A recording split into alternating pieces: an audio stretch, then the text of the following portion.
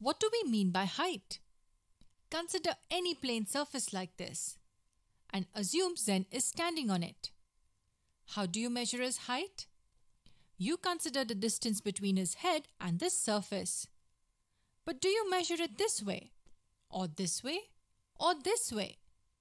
Yes, we measure it straight. This is also called the altitude.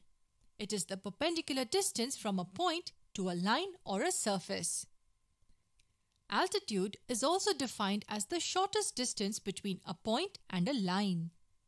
If we consider this person's head a point, then this length is the shortest as compared to any other length from his head to the surface.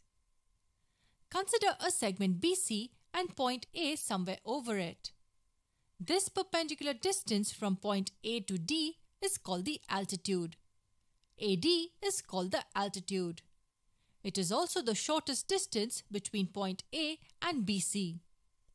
Remember, it's also called the perpendicular distance from a point to the line.